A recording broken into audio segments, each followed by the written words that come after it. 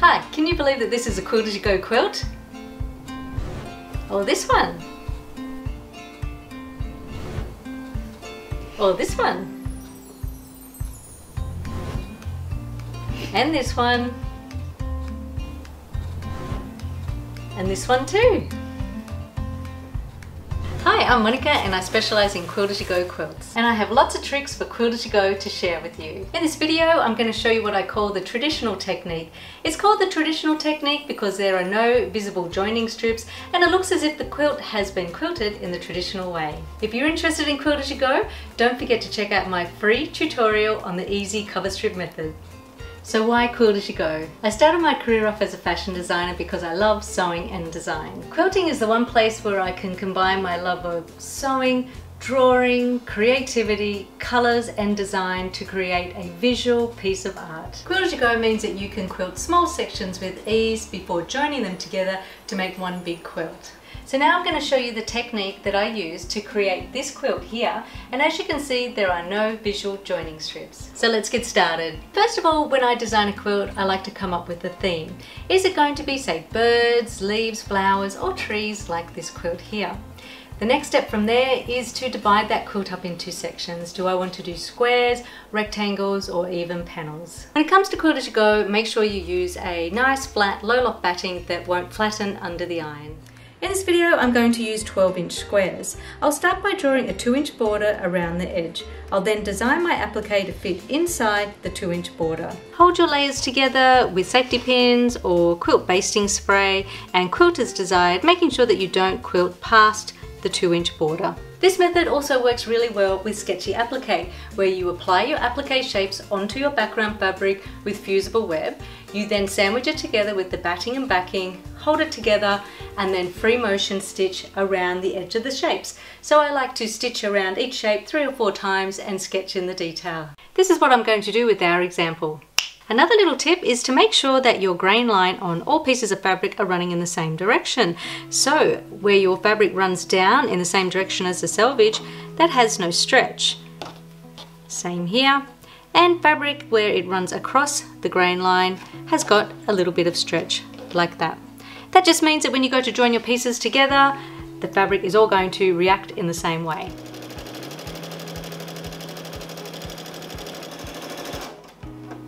Oh, and by the way, if you'd like to know more about sketchy free motion applique, check out this video here. And if you'd like to know more about other stitches that you can use on your raw edge applique, check out this video here.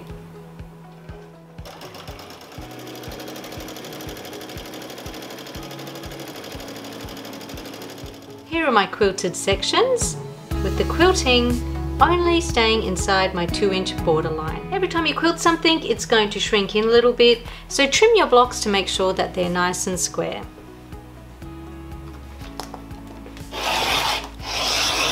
Sew the top layers together with a 1 centimetre or 3/8 of an inch seam allowance. Here's my 1 centimetre or 3/8 of an inch seam. Make sure you tie up at the beginning and at the end. Press the seam to one side, and if you're making a quilt that's made out of all blocks, make sure that the seams are going to be alternating from row to row. Make sure that the iron doesn't touch the batting, just in case your batting melts, so just use the tip of the iron. You can now see that our top layer is joined together. When we flip over to the back, you'll see that the batting is now overlapping. Now that should be overlapping by either 2 centimetres or 3/4 of an inch. Just double check there with your ruler. And we're going to trim away one side. So we're going to trim away the opposite to the direction that we press the seam. So we've pressed our seam that way, so we're going to trim off this layer of batting.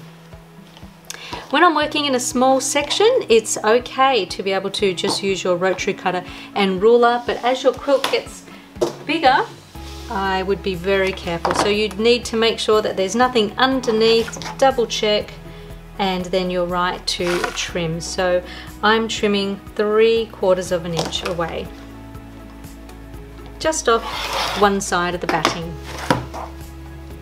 And now when I open that out, you'll see that my batting is butting up together. To join the batting together, you can either stitch it by hand, so some large stitches to hold the batting together. Make sure you don't pull it in too tight, otherwise the top is going to end up being puffy. I'm going to use some batting joining tape. This is a thin nylon strip. It's rough on one side, that's our glue side. And the way I'm going to use this is I'm going to position the strip of batting joining tape over my join with the rough side facing down. I'm going to iron that on, but to protect it, I'm just going to use my backing fabric. Because it's a nylon tape, if you used a hot iron, it would end up melting the batting tape. Give that a good press.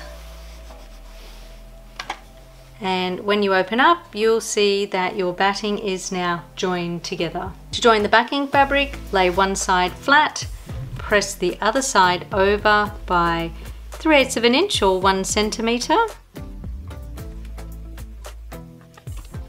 And you'll see that will cover our raw edge.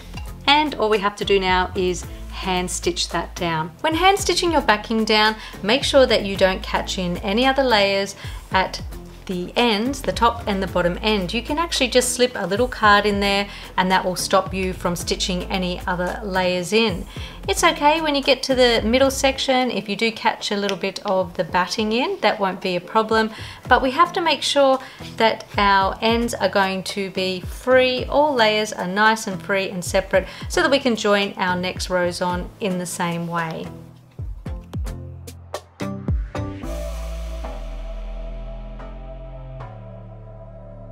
Now I have to be honest, I'm not a fan of hand stitching, so here's my little trick to avoid having to hand stitch. Iron a strip of fusible web onto one of the seam pieces, being careful not to touch the batting joining tape.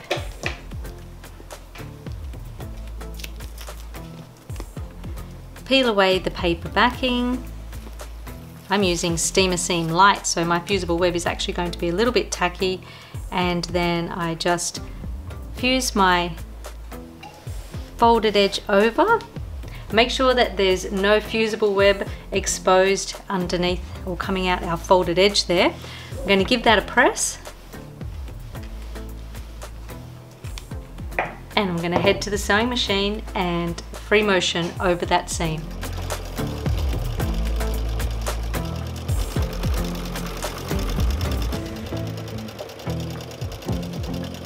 And here are my two pieces all joined together. So basically what I've done with my stippling is I have just come over and stitched over the join about every 1/2 inch. If I end up with any large gaps, I will come back and hand stitch. Now you do need to do some kind of quilting over the join, so if you don't like doing free motion, you could actually stitch across going from line to line, or you could perhaps put a stencil over that join and quilt the stencil. Now I have used a sew line marking pen, so I'm just going to come back and rub out my lines, and what I've shown you here is how I have actually made this piece look as though it has all been stippled all in one go, but we've actually done this in sections. Now, if you were making a quilt in squares, what you would do is you would join all of your squares together to make the rows and then join your rows together. I always say build upon your quilt and start from the top and work down, because if you join half the quilt together and the other half of the quilt together, and then you have to join through the center, so it's like you've defeated the whole purpose of Quilt As You Go. So remember to build upon your quilt. If you're new to Quilt As You Go, make sure you start small. Don't start on a really big quilt.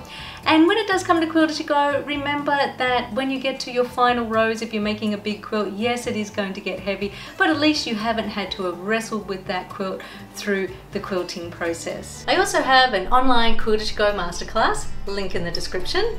So if you enjoy learning with me, check out this video here. Thanks for watching, bye.